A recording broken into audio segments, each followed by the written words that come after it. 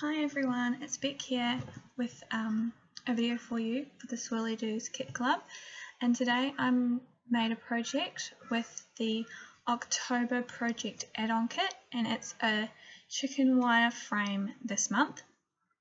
So what I've done is I've gotten the frame and I've started by putting some white gesso on it. It ended up taking me a couple of coats with nice thick gesso. So what I've done is I've just added that evenly to the whole thing, and then once it's dry, I've taken the Prima stone walled stencil, which comes in the coordinated mediums add-on kit, and all I'm doing is I'm also taking the Art Anthology dimensional medium, which also comes in the medium add-on kit, and I'm adding that through the stencil. This medium is really cool. It's all gritty, kind of like sand in it, and it gives a really cool texture with the stencil.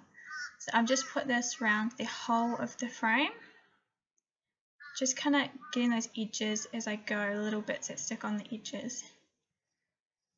So that last little bit is a bit tricky, just carefully get it. And then I've just dried that off with my heat gun. Smoothed off those edges.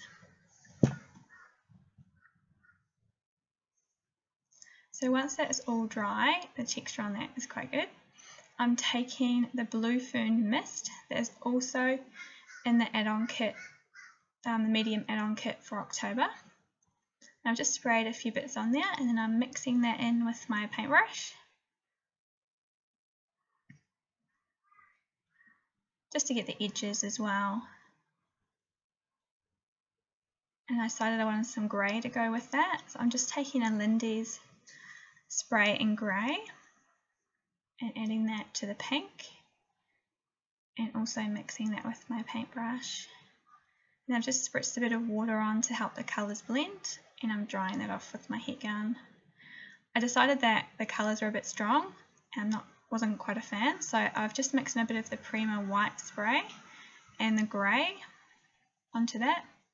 The great thing with making an off the page project is you can kind of add and take away as much colour as you want. Not quite the same as making a scrapbook page. Now I'm just toning this down with a bit more gesso. I started off by trying to put it on with a sponge. Just adding it to the little ridges that the stencil has made.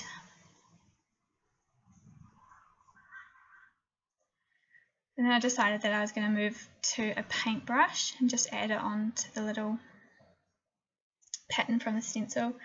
I ended up going with an actual larger brush and putting quite a lot of gesso on this off camera to whitewash the whole thing and tone down the colours.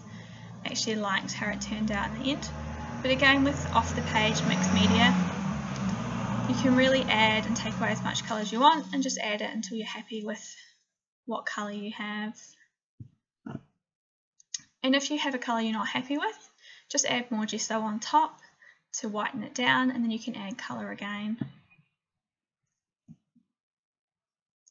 So once I have the colour how I want it, I start to embellish.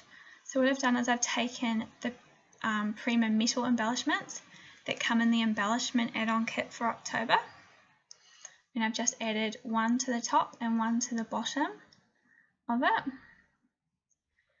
I've taken the white flowers that come in the project kit, and I've also taken some pink flowers. Now the pink flowers do come in the flower add-on kit. Unfortunately I didn't get these, but I had some at home, so I used those. And this Prima vine came with the project add-on kit, and I'm just cutting it up so I can use all the little bits of leaves around the frame. It's easy if you break it up, and then you can kind of add it where you like. And so I've just got little bits of leaves peeking out from my flowers.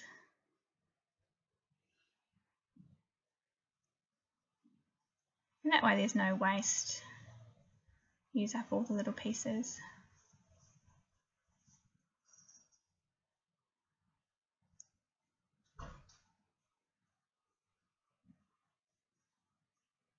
Next I'm taking my photos I just made a collage of a few photos.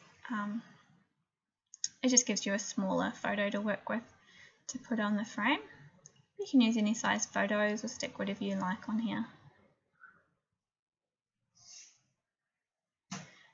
This is Melissa Francis clip that comes in the project add-on kit.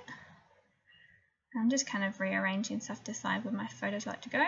And there's little pegs that also come. These are very cute, they're all kind of glittery. I'm just sticking my photos on with those.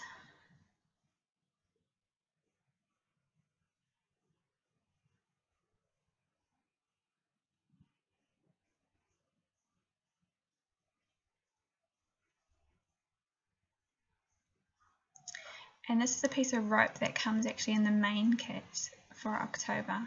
And I'm just using that, sticking it through the little hoops that are on the back of the frame there. And that's how I'm going to hang this on the wall, just with the rope. Just tie that in and up, and that's good. Now I actually decided off camera that I needed something else to that. So I've actually used the little bow bunny die cuts that come in the embellishment kit for October, and I've just stuck these behind the photos just to give a little bit of extra. And that is my frame finished. So I hope you enjoyed that, and if you would like to make your own chicken wire frame, head to swirlydoos.com to purchase your kit. Thank you very much for watching.